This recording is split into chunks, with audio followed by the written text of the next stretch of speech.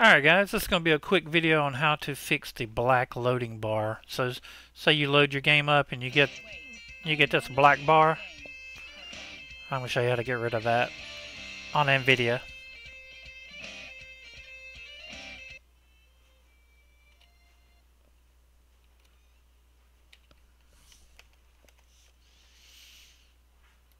Alright, so like I said, it's on NVIDIA. So you go open up your NVIDIA control panel. A lot of people tell you to go to your change resolution, go down here, make sure your output dynamic range is on full, but that is not your only step. So do that on all your monitors. But also what you need to do on the left hand side, you need to go to video. This is for transparent video.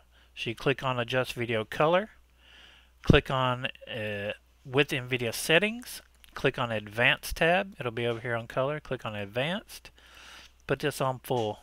Alright, and we're going to do that on all of them. Full. Full. Alright, we got all that set. Let's fire it back up.